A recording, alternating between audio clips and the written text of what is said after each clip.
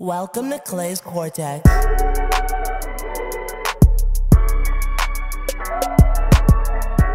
Hey, what's up, guys? Welcome to episode number 9 of Clay's Cortex, the podcast. I'm Curtis, and I'm the person talking today. But so thank you for tuning in. We're going to be talking about more of a training or exercise type thing today as a topic. And if you follow me on Instagram, again, it's Clay's Cortex. I put a post about what I was going to be talking about today, and some of the questions that come up when it comes to running faster, like what should I do and so forth. So the title of today's podcast is Sprint Like Usain Bolt, right? Who doesn't want to run as fast as that guy? It's crazy how fast he is. I mean, his land speed is just stupid, right? He's a super long-bodied guy, good strides, great running form, and he just kills it, right? Like, he'll finish a race and look behind people, right? Like, you look at the last, if you Google it, you'll be like, oh my gosh, that dude's looking back at people instead of just focusing on he's that fast. He doesn't have to look at the end line, right? Or the finish line. So again, this is gonna go over the steps to help yourself, you as an athlete or parents, things to think about when trying to hire a professional, strength coach, exercise professional, whatever it may be, that can help your kid run faster, some things that you should look for, right? So it's just a title, right? Like, I don't expect everybody to run as fast as Usain Bolt. It's a way to kind of grab your attention so we can get into the deeper topics of the things that good or excellent strength coaches, people that train athletes and so forth, think about when implementing programs to help athletes run faster. And there's a couple things that are also responsibility of you, because it's a two-way street, right? So we're going to talk about some of the steps or areas today that you're going to want to focus on based off of what I've seen with practical use, scientific research, to help you run faster and so forth. So let's be real, okay? There's some people that genetically are just fast, right? They can just run. You're like, holy cow, how is that kid so fast? He's 10. Look at how fast he's moving. He's faster than everybody. He can run, he can cut, he can do all these things, but his sprint form, he just burns people, right? It's genetic, right? So if I was to give you one recommendation if that's the only factor, I would essentially say make sure you pick your parents well. But the funny thing with that is we don't get to pick our parents, obviously, right? So it's a decision that our parents make to come together, you know, boom, there's your genetic offset, right? Some people are just gifted, right? They're just going to run fast. They don't need a bunch of coaching. That's one factor. The second factor we're going to be going over are for most people that are, say, mediocre or they're just slow. And they're like, hey, I want to run faster. What do I need to do? I heard you're good at what you do. Or, hey, I need to run faster. Because that's a pretty common thing, right? Like, if you look at in sports, everybody says speed kills, right? It's a speed almost changes the entirety of the game, right? If you got somebody, say in baseball or softball, it's on first base and they're fast, the defense is on edge because they could steal the base. In football, if a guy gets a kick return, you're like, oh no, he's got the ball, we didn't get to him fast enough, he's got room to run, oh my gosh, he's super fast, right? Basketball on the court, you're a breakaway, you're always open on a breakaway and nobody's ever gonna catch you, so you always got a layup because you're that fast, right? Soccer, same thing, you cut and adjust, so forth. Track is obvious. If you're faster than everybody, you're gonna probably win, right? So we're gonna be talking about the steps and things to think about when trying to run faster, okay? And again, this is just my perspective, all right? But there's 4 main things that I'm gonna kind of hone in on, but let me go through the list of things first. So one thing that I see with athletes, youth athletes coming in that want to get faster, right, is the one main thing that I see that they're having an issue with is rhythm. Most athletes that come in, and you guys be like, what? They don't have rhythm. They don't have rhythm, okay? They don't know how to skip. They don't know how to jump. They don't know how to, or excuse me, they don't know how to, skip. They don't know how to skip sideways, backwards, forwards, obliquely, whatever it is, right? They have trouble doing any type of rhythm type thing within their body. And we're meant, based off how we're built, and I guess I get real nerdy with it, but no, let's not do that. Sorry. Our bodies have rhythm built into us, right? When we walk, there's a rhythmic type flow. When we breathe, there's a rhythm type thing. When our heart beats, there's a rhythm type thing. It's built into us. And when we lose rhythm within our body, it's not a healthy system. So for athletics, if you don't have a very high functioning system, you're not gonna be able to be the best athlete you can be. So the first thing I would work on is rhythm, okay? Any kid that comes in, I'm gonna watch them work on their rhythm. Might be ladder drills, might be hurdle drills, might be like, hey, we're gonna do a rehearsed type of thing to get some rhythm and build that in, okay? Then we start to randomize, okay? Then from there, I would work on form running, right? Teaching a kid how to form run is important, but you also got to let them go, right? If you, hey, keep your elbows at 90, don't get past here. They're thinking about all those things, right? Versus just being an athlete and going. So piece out maybe when they're actually doing the running thing itself, diagnose and look at essentially, or look at yourself, film yourself. Man, I'm not doing very good with this type of rhythm. What's a drill that I can do that can help me work on my drive when I come through? Excuse me. What's something that I can do? And if you work on all those drills to work on the running aspect and integrating that all together, they'll do a lot better. Third, strength, okay? Adequate strength within your body or force that you can produce is going to help you run faster. Let me give an example. Here when people come in, I give an analogy of a car, right? And I say, hey, I always say little Johnny, little Susie. Let's pick some new names. Let's do little Zach, right? Little Zach and little Molly. That doesn't flow. Anyways, Zach and Molly, all right? If I'm talking to them during, hey, these are the things we got to work on and so forth, I'll ask them a question. I'll ask them essentially, hey, how did you get here today? They're like, oh, I came in a car. Well, I didn't drive. My mom or dad did. Oh, okay, cool. So say your mom and dad, you're on the freeway and you guys are like, let's get crazy tonight. We're going to go get ice cream for dinner and we're going to see how fast we can go on the freeway with our car. So I asked them, hey, if your mom or dad is pushing the pedal all the way down, it can't go any further, right? It can't go any further. The car is going to go a certain speed at the top end. And they're like, okay, yeah, that makes sense. And I asked them, how do you get the car to go faster? And they look at me like, oh my gosh, I didn't come here to critical think today. I thought you were here to, talk to me about what you do and sell me and so forth, right? And that throws them off. But I want to get them thinking. So I'll get answers like, go downhill. Like, oh, yeah, you can totally do that. Yeah, downhill, use gravity, that makes sense. And then someone's like, I don't know, get a new car. I'm like, well, no, that certain car, right? And they'll give answers. Then I had a kid recently, which happens every once in a while, which is pretty cool to say, I bring it to the mechanic. And then one kid leveled him up 3 weeks ago and said, I bring it to the auto-tune shop. And I was like, yes, why do you bring it to the auto-tune shop? Well, we need the car to have a bigger engine or be more efficient. And so if we have that, when we push the gas pedal down, the car is going to go faster. I go, oh, so you have to take a step back, not keep driving the car fast. It's not going to go any faster. You bring it somewhere to work on it so that it can go faster, has the capacity to go faster. Like, yeah, I'm like, that's strength training. That's what we're going to do here. And they're like, oh, okay. So strength training can help you build a more efficient, not always bigger, right? You can get muscle and gain size from working out and doing strength training, but if you have a more efficient muscular system, you can also have the same effect as if you were bigger, right? The next thing that people talk about a lot is plyometrics, right? So plyometrics are like, if I'm simple with this, box jumps, lateral bounds, broad jumps, like jumping type motions is typically what people think is plyometrics.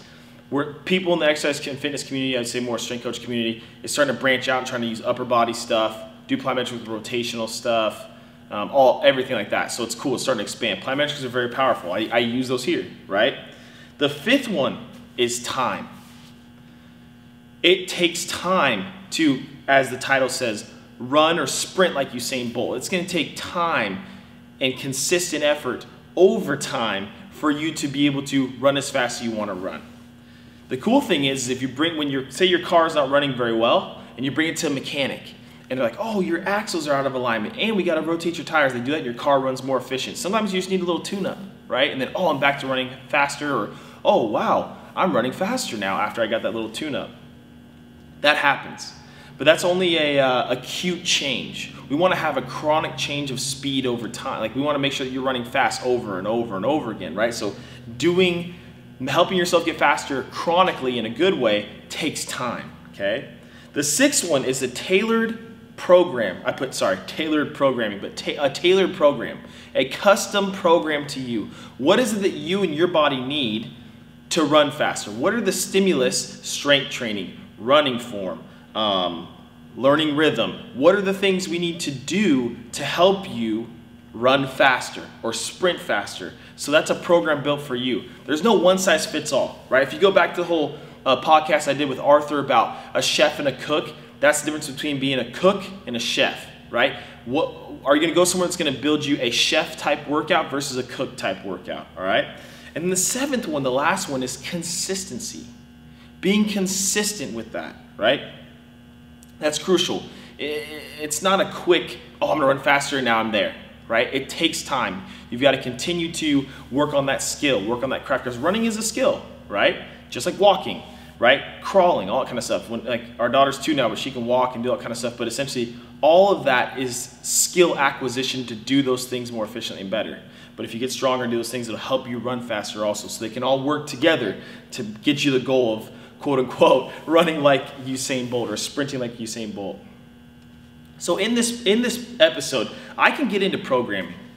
I can talk about, well, this is where I would start with the kid and kind of go from there, blah, blah. And I guess with the numbered list I just gave you, those are some of the things I think in my head when I'm working through a sprint program, right? But there's only 4 main ones that I think are the most important, all right? The first one's rhythm. A lot of people lose rhythm. A lot of athletes lose rhythm when playing their sport. Or they just, you know, we have all these constraints around us. We have shoes that constrain our feet, but they protect our feet. We have backpacks on their backs that minimize the amount of rhythm they have when walking, swinging their arms, their legs moving, because the backpacks are so heavy in the Seattle area, right? And then hopefully they fix that. They're trying to go online. I don't know exactly what they're trying to do, right? Then form. Running form is important, but there's a lot of people that get so locked into running form that they almost take away the ability of the athlete to be an athlete. And we want them to be an athlete and sprint and run and adjust and so forth, right? Then strength. Strength is, I believe, super important. Sometimes I won't even start with a kid doing any running or rhythm or running form stuff until we go to strength, because they don't have any strength to quote unquote use. They're just kind of flailing around when they're running. Time and consistency. I'm going to combine those two, so I guess there's 5 technically. It takes time and consistent effort over time for you to reach that goal of running faster, right? Let me give you a case in point with me. Okay, I was slow. I was not fast, all right? So my approach, how I went, was I didn't lift weights in high school because my godfather said, don't lift weights, just do your push-ups and sit-ups, focus on your breathing, make sure you're breathing well, and then do that all through high school. Because back when you played football in the NFL, weight training wasn't a big thing, right? And then his experience, he went to go weight train after his senior year, he got a hernia, right? But he probably went too hard right away, which, whatever, right? But you got to ease into those things, right? Now we know that research is different about strength training for kids and so forth and whatnot to help with athletic development and injury prevention. But my journey, I was legit 5'5", like 135, 140, 140 pounds when I graduated high school as a senior. I mean, graduated, and in that fall, I'd be going into my freshman year of college. So I went to junior college around here, right? And so to me, I never lifted weights, and they were like, they're like, you're the starting shortstop, but you've got to get stronger, you've got to get bigger. So what did I do?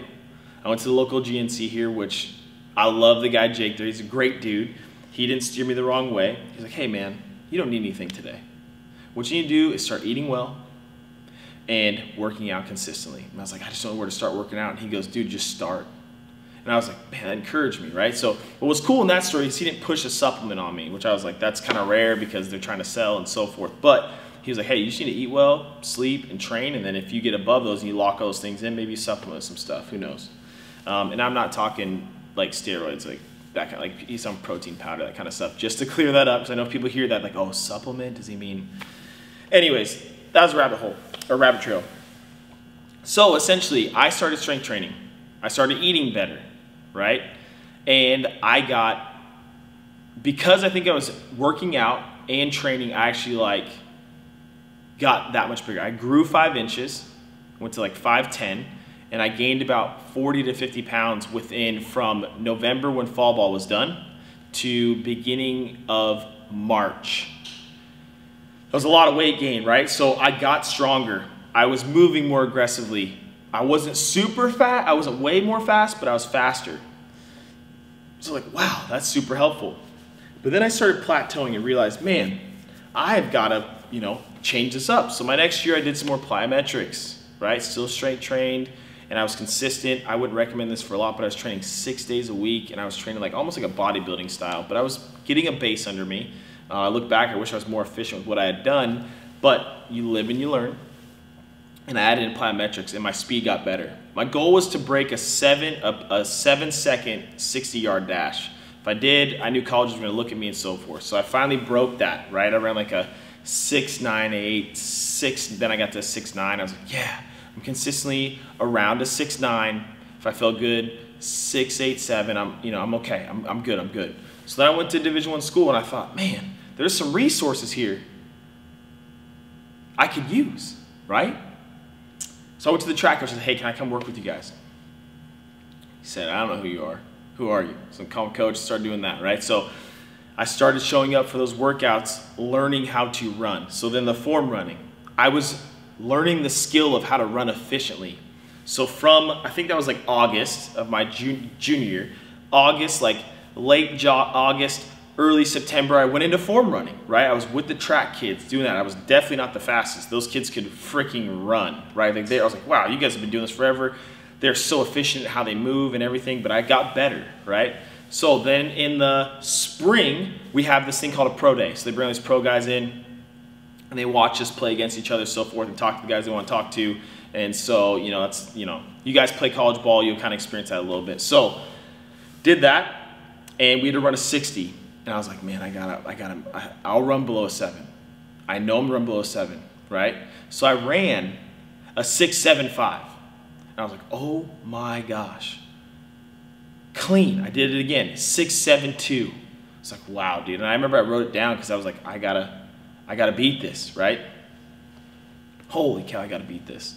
So then I was pumped and they were talking to me and so forth, and not just for my sprint, but they liked how I played and so forth. And honestly, in high school, I wasn't really that good. Like, I was a good defender, but I was so small. I had like hitting, I would always push the ball to the right. I had no strength. So then I went back and kept strength training, right? Our program at college was it incorporated plyometrics and strength training, all kind of stuff, but I kept doing the sprint stuff. I came back my senior year, ran a 6.69, then a 6.71. So I was like, okay, I only got a few tenths off, but I'm comfortable with that. I'm running that consistently. It's faster. So again, my journey, I went from essentially strength training to adding a little bit of plyometrics to form running while still doing that other stuff. And that helped. But the big thing throughout that time period, I was consistent with my training. I was training regularly. I was almost like investing into my athletic savings account or piggy bank. Every day I worked, it poured into that account and it compounded. Sorry, I clapped, that was probably pretty loud. It compounds on top of that to keep you growing, right? And just like the stock market and everything, it ebbs and flows. It's never a linear change. You're never gonna go from like this, the next step's this, the next step's this, and you're gonna continue to get better and better. It's an ebb and flow, it's an up and down, right? So, like I just said, it took time and consistency, but what I get a lot, what I see a lot, try to educate people on when they come in the door, it's not a quick turnaround. What I mean by that is, people come in, they'll come in for say 2 months. They'll train once a week, twice a week. They're like, oh, I got to incrementally faster. I'm going to go somewhere else. If you don't give yourself time to essentially pour into yourself to grow and get better, you're not going to actually hit that end goal, right? So for example, on the whiteboard behind me, I wrote down this example of, training examples. So say like I take a high school kid around here that plays their sport 9 months out of the year. So they have 3 months is when they dedicate to training. So if they train for 3 times a week for 12 weeks, excuse the Kaiser, it's running for 12 weeks, that's 36 sessions that they have to change their body and get prepared for the next 9 months. If they go 4 times per week, it's 48 sessions. If they go 3 or 5 times per week, that's 60 sessions, right? You're like, wow, 60 sessions, you can do a lot. Now, if the more exercise days you have during the week, the more stress that is onto your body, right? So let's look at it from a different approach. On this side, I wrote down an athlete that trains 2 times per year, year-round, okay? And they, mess with their schedule, mix it up, kind of go from there. You look at this. There's 52 weeks in a year. They train 2 times per week. That's 104 sessions within a year. That's 104 hours or chances for you to progress and get better. And you're mitigating or preventing the amount of stress you're taking on per week because you're dispersing it out over the year, okay? They go 3 times per week. That's 156 sessions, right? So if you come up with a long-term goal of how to reach that and hit that, that time and consistency builds upon you reaching your goal of running faster, sprinting faster. If you look at it from like a 2-month stint or whatever it is, you're never gonna hit that as efficiently, and it's gonna be almost an acute change versus a chronic change, right? Like people talk about losing weight, for example. When you lose weight, it takes time. If you lose it rapidly, it's probably not the best thing to do, right? Because of the fact that they bounce back and gain more weight. But if you do it consistently and slowly over time, it tends to stick, right? And if we're talking about why the 1 year approach is a better approach, that goes down to science and this thing called homeostasis, right? Our body doesn't like to change, but it has the massive ability to change. So you have to be chronic with the good stimuluses you put into your body. And the good stimulus in this example is training or exercising, training, doing sprint training, whatever it may be, when it comes to you and what you need for your program. So give yourself time. Buy into something. Let that person, that exercise professional strength coach, develop with you to help you reach those goals. It takes time. That's probably the most important factor. You can get stronger. You can get more explosive. You can do it, but it takes time to reach those markers and continue to push them, right? So if you want to sprint faster, you need to be dedicated to your craft. You need to work on all those things I talked about, right? So rhythm, form running, strength, plyometrics. It takes time. You need a tailored program, and you need to be consistent. If you're consistent, good things will happen. But if I break it down to those 4 main things, it's rhythm, we need to work on that, form running, strength, and then time and consistency. That time and consistency is a lot more important than you guys think. It makes a massive difference from you being able to reach your goals. Because like I just showed the example on the whiteboard, if you're watching this, if you pour into yourself in a year time basis, you're essentially building and building and building upon your savings account or athletic piggy bank, right? That's huge. Now, let me give you another example of this one behind me, okay? Say a kid trains for 3 months out of the year only, and they start high school as a freshman, as most do. Within a 4-year span, they have a 1-year training age. So accumulated for the amount of time that they worked out and trained, they've only got a year under their belt of actual training. If you look at the kid that trains year-round, they step into college, they've got 4 years of training, right? The time shows it, the session, so the amount of sessions, that they do show that too. So think about that, right? Be consistent with your time. Work on those things. But if you want to run like Usain Bolt, you've got to figure out where you need to start. And I would recommend going and finding a exercise professional, a strength coach that can figure out on the spectrum of, okay, where are they at? What are the main things they need to work on? Let's start with those things, and then we can integrate all those things together. So with that being said, I hope this podcast got you guys to think that it's not a quick change of I'm going to run as fast as I can here. It's a gradual process to help you progress over time. You want to get a little bit better each day, each week, progressing towards that goal. And if you do that over time, it will solidify. But if you do it in a short span, it's going to be here, there, you're going to fluctuate up and down, almost like when you hang out with people that have like mood swings, right? Or they're kind of like, they're up and down. That's how your athletic career when it comes to sprinting is going to be. It's going to be, oh, some days I feel good, some days I feel bad, versus can we change that to where you consistently feel good and I'm running fast all the time, or I'm being powerful and explosive. So I hope that helped you guys to think a little bit about some of the ways to approach you running fast, or as the title of the podcast says, how to sprint like Usain Bolt. Think about those things. If you're genetically gifted and are just fast, I'm going to clap my hands to you, right? Because you might not need to think about these things too much, right? Like you're a Ferrari when it comes to speed versus, my car that's a 4Runner, whatever it may be. So if you're somebody that's in the middle or a little bit slower, hopefully this helped encourage you to think about what are some steps you need to take to run faster. All right, so thanks for listening. That's episode number 9 of Clay's Cortex, the podcast. Check it out on YouTube if you want to watch it. Just search for Clay's Cortex, or you can go on Instagram and just my name on there, or is it username, handle, whatever you want to call it. Just search for Clay's Cortex. I'll keep posting information, and every week I will post what the topic's going to be that week. So thanks for listening. Check me out also on iTunes and Podbean. All right, guys, this is Curtis Clay signing out.